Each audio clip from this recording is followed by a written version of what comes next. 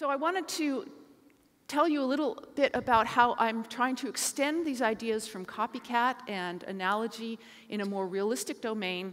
What we're working on now is visual concepts via analogy. So here's a simple visual concept that we've all seen, the concept of walking a dog, okay? And we might have a sort of a paradigm for, or semantic network, or what you might call an ontology for dog walking, where you have a person holding a leash attached to a dog who's walking. Okay, but then there's some issues, like here's a lot of dogs, and here's people running, not walking.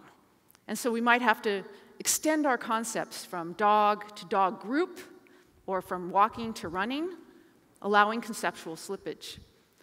Here's a picture of somebody walking a very unhappy-looking cat. Okay, walking an iguana with its tail taking the place of a leash. These are all sort of in the same category, general category of this dog walking concept.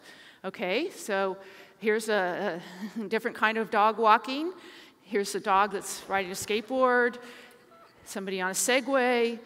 This is a device you can buy for $800 where you power your bike with a treadmill and you also walk your dog in the treadmill. So, you know, there's all kinds of dog walking.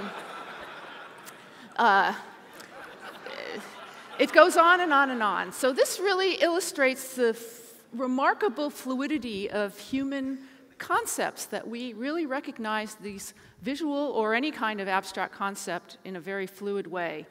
And, you know, we have to start thinking about how do people and how could we get computers to make the right kinds of conceptual slippages. Here's a more abstract idea of dog walking. You know, we've all done with our yo-yos.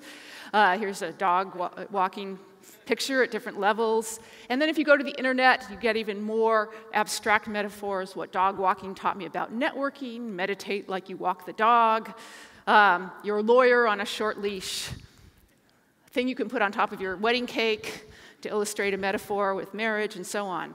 So the singularity has been called the appearance of smarter than human intelligence.